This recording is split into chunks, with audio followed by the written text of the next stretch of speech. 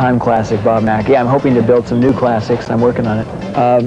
I think evening is a time to get dressed up and go out and make an entrance and feel good about yourself and know that you look good.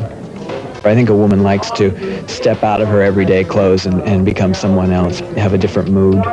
So a whole fantasy, romantic mood is very important. Hedy Lamarr, Greta Garbo, and Marlene Dietrich, those three ladies I thought had a great deal of style and a look in the films that we don't have today. We don't have anybody like that, except maybe my little darling Cher. She comes closest. She likes to dress, and she likes to have a good time, and she likes to turn heads. Oh, I'm not only a fan, I'm a friend, and this is the first fashion show of his that I've ever been to. It's the only time I've ever been in the same city where he was, so I came really to be supportive, and, you know, I think that most of all. Glamour has to come with the woman. You know, you can't sell them glamour. I mean, you can sell them a glamorous dress, and if they don't wear it right and pull it off, then a woman isn't glamorous. Unfortunately, I wish you could sell it in a bottle and they could just, you know, dabble a little behind the ears every day and come out looking, you know, like some fabulous creature, but it doesn't work that way. They have to work on it a little harder than that. I never guarantee you're going to get instant glamour from a fancy dress, you know, because if that dress isn't right for you, then you don't look good. So I think women have to kind of analyze themselves and decide what's going to make them look glamorous. I think a little Hollywood never hurt anyone. I don't say you do Hollywood all day long, but there are times when you want to, you know, transport yourself to another place and have a little fantasy in your life and feel extra special.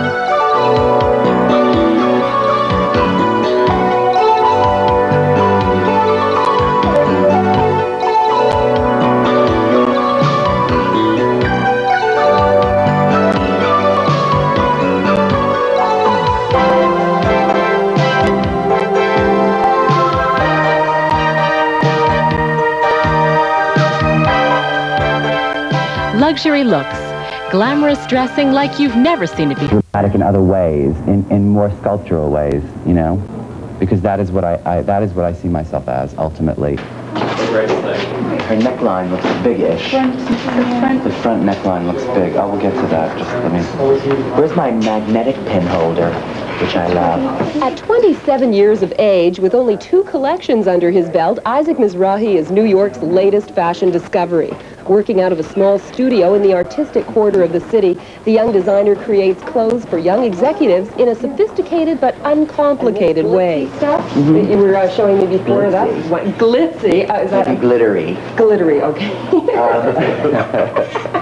I think of it as glitz, but it's great, too. My clothes are not fickle clothes. I always like to think very classic, you know. They're clothes that are very American. They are, I hope, very original. These are great big rings. Ultimately, fashion is an art form that is directly related to the real world. You know what I mean? You can't expect, one of the great joys, I think, as a designer is actually people wearing the clothes. You know, when you see the clothes on the street, or when you see the clothes, like last night, for instance, seeing Liza in that dress, I mean, it just really, that is one of the greatest feelings of satisfaction. Mizrahi created a special gown for Liza Minnelli to wear when she recently presented him with the Perry Ellis Award for New Fashion Talent. Wonderful. I think it's a lot to live up to, though. I mean, will the pressure be on after being recognized in this way? Yes, I do, and yet I don't usually think about that. I think about more the creation of the clothing and my love of clothing and every way of expressing myself when I create a collection, really. That's what it is to me. I think it is a great pleasure and really an honor to present the first Perry Ellis Award to David Cameron.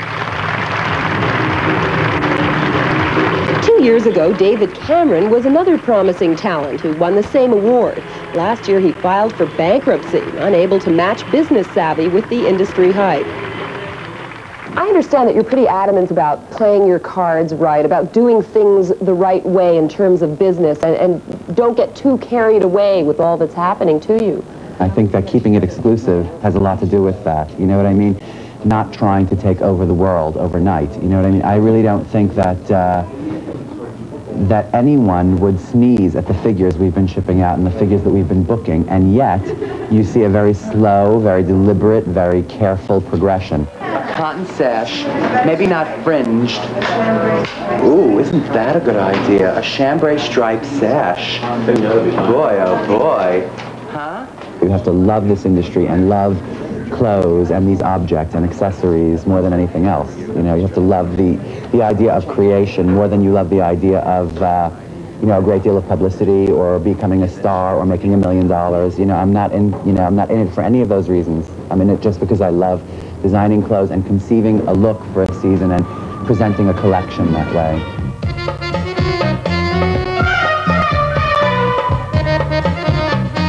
Mizrahi, who grew up in Brooklyn, was exposed to the industry at an early age. His father was a manufacturer of children's clothes, and his mother a great fashion enthusiast.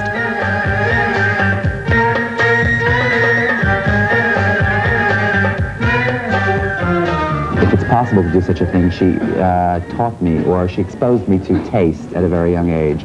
You know, and discernment, like being able to say, this is bad and this is good. This is beautifully made, this is not beautifully made, you know. This is something that I will wear here and it's very serious. This is something that I will wear on the weekend and it's not serious. I throw it away. You know what I mean? Yeah. It's that kind of like, you know, thing that you learn, I think, at a very young age. I think the formative years of anyone's experience is what makes them into the artist that they eventually become. Maybe we could do like a stripe and a solid. We could do like together, reversing. That's a good one. What do you think of that? So they can wear the stripe on the outside, the stripe on the inside. Very good.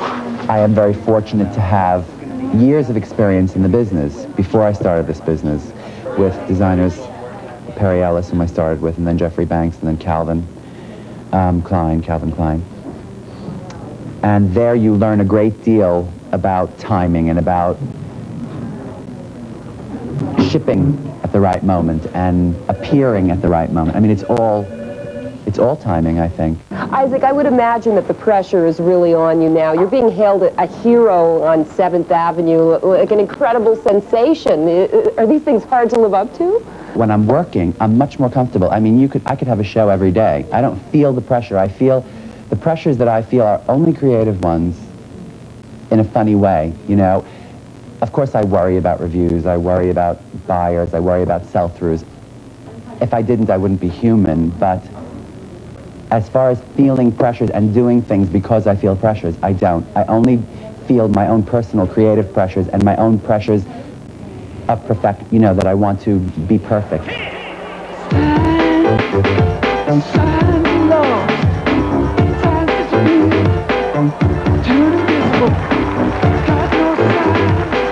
Somebody got bust. Got a face that's going out. Go straight by out. Dogs started rushing in, hungry for some food. Dogs started twitching in there, looking at you. Night. Bye-bye. Torn all apart. Oh, in the middle of the mouth, they said, he's hurt. He's dying. Claimed he was a terrorist. Claimed he was better catastrophe. Someone should have told him that the buck stopped. No one ever said he was involved with these. They're blind, blind.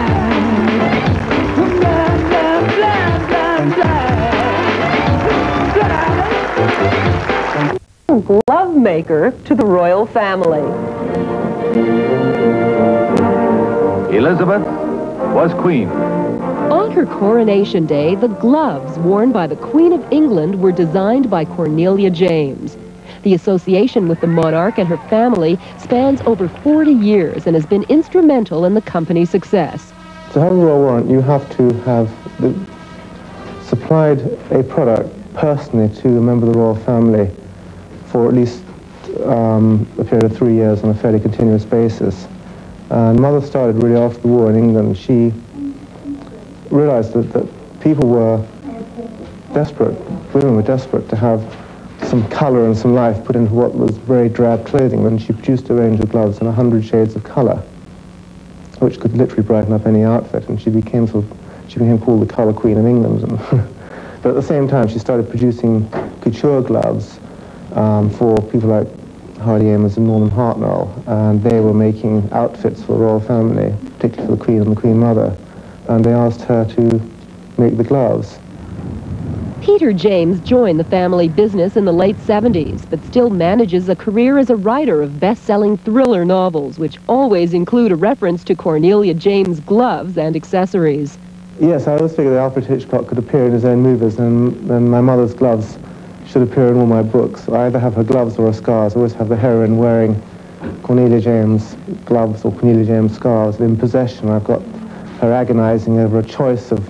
I've been really bad in the book in terms of a commercial plug, because I've got the heroine opening a drawer, and her late son has given her this entire drawer full of Cornelia James scarves, and she says, gosh, he was a snob. He would only ever buy her the best. Cornelia James, of course.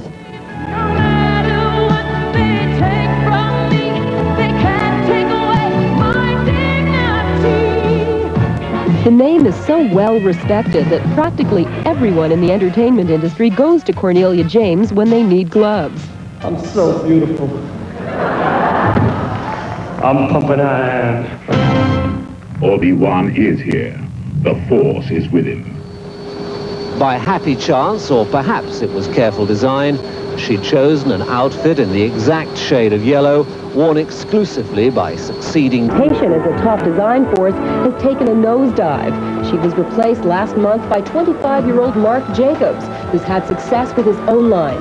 We'll have an interview with the young designer on an upcoming show. But for now, here's a look at Patricia Pastor's final collection.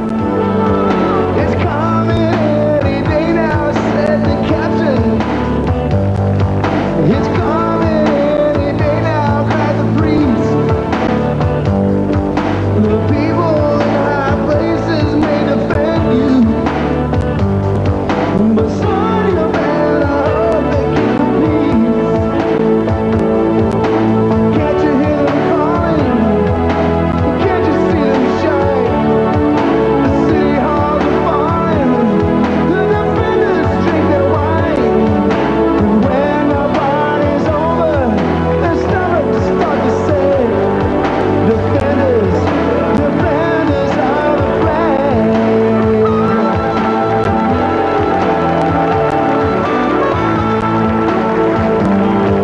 The congregation's waiting at the altar.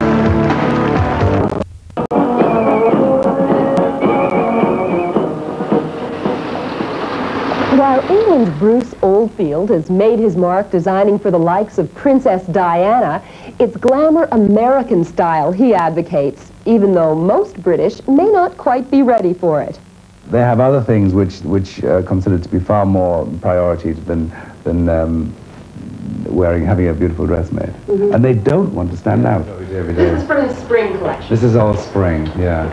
Is that how you'd show it with the straw belt like that? Yeah, well, I was putting a shirt with straw, and straw, big straw hats. Elegant and evening, and that sort of, you know, the contrast. And we'd like to make it a bit sort of, try and cash these things up a little bit, so they don't look too restricted, don't we? Yes, we do. Quite right. Cinema verite. Bruce Oldfield has come a long way from the orphanage where he grew up. The 38-year-old originally studied to be a teacher, but switched to a design school where he was considered something of a wonder kid. In the mid-1970s, the designer opened his own shop, and today his pricey couture and ready-to-wear creations sell to glamorous ladies worldwide. I mean, I like glamour, but the English don't like glamour. So again, you think, what the hell am I doing in England? Well, how do you explain it? I mean, what gave you that appetite for glamour? Oh, I think when I was a kid, I was brought up in the northeast of England, which as it is now, is a little bit depressed. In the 50s. That made me sound old. No, I'm from the 50s too, okay. Right, in the 50s. And on television, there was always sort of Fred Astaire and Ginger Rogers movies and things like that. And that is what I was brought up on. And, that's I think, where I got it all from. Because it was quite an incredible escapism, you know, at that time, to be watching old Fred and Ginge sort of dressed up to the nines. And I just loved all that glamour.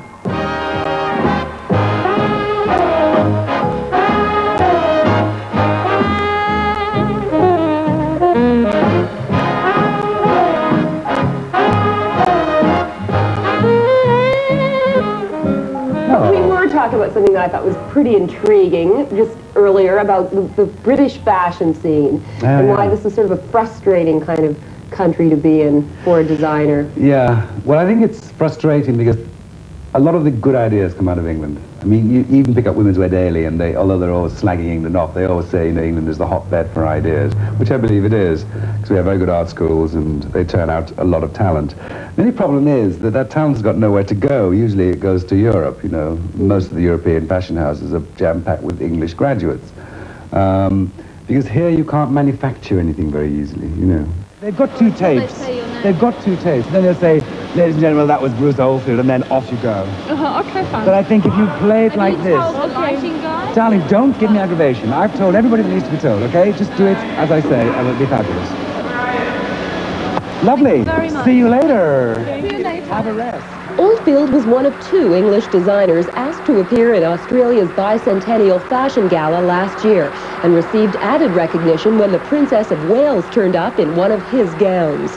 Everybody thinks there's this incredible mystique about the Princess of Wales, you know, which of course there is. I mean, it's a great honor to make things for the princess, but she is just a woman like, I was going to say like you and me, but like, she's just an ordinary woman like you know, I mean, she's who needs certain things for certain occasions. She just happens to have more occasions than most of us, you know. And so obviously it is a question of, you know, well, I'll say, you know, let's slash it to the waist, and she'll say, let's slash it to the shoulder blades, you know, something like that, you know. It's always a two-way thing, you know. Nobody wants to fight. Really. It's like, you know, you will wear red, I won't, you will.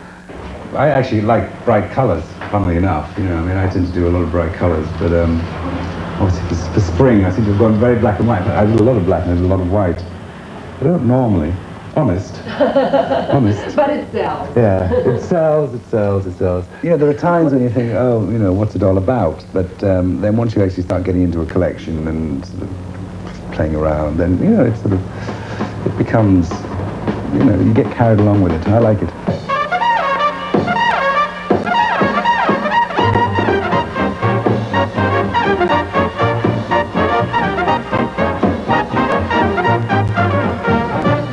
Every show, do you worry about what the press is going to say, whether the collection will sell or not? Do you think that way? Do you care? I guess it wouldn't be only human to wonder. Yeah, no, you do care, you do care. So it's awful when they're nasty to you. I was, you know, they think, oh God, they can say anything about the designers. I wish we could sue some of the more scurrilous members of the press, but of course you can't. I'd almost rather they didn't come, you know, they weren't going to say anything. You know, or rather say nothing, you know, come, say nothing. If you don't like it, don't have to say anything, you know. Because, I mean, one has suffered the slings and barbed arrows of some of the, particularly the American press, actually. You know, some love you and some hate you. And there's some that hate you and go on hating you. And you wonder, well, what on earth is the matter with you, you stupid, uptight bitch? Why don't you just not bother coming? I usually find that if the press really like a collection, it isn't going to sell. Huh. Oh. That's interesting. Yeah. Why do you suppose that is? Probably because it's too avant-garde, it's too before its time, it's too directional, or it's too press-worthy. Really nice length, too. Is that the length that you show as well as ship at? Length we show, but it's not the length we ship. But they still want it longer. They want it longer. Yeah, it'll be down here, you know, by the time we've added 2 inches. God. Ridiculous, no? Yeah, and that sort of ruins your concept too. Totally, you know, it's not totally. what it's supposed to look like. It's a horror story. What can you do? Yeah. If they want to buy, if you want them to buy it, you've got to do that. Otherwise, you know, you can be a purist and, no, exactly. And sit with a lot of cloth, you know. Starve in the garret. Yeah. Which is not really. I'm too old for that.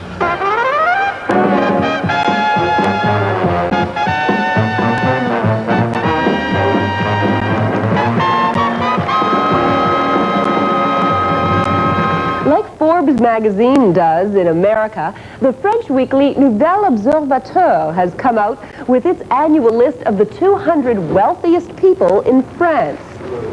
Way down the list, in the 114th spot, is Yves Saint Laurent, who's worth an estimated $76 million US. In 58th place are the brothers at Louis Vuitton, with about $150 million each, while Pierre Cardin comes close to the top in 16th position and a fortune of over $300 million US.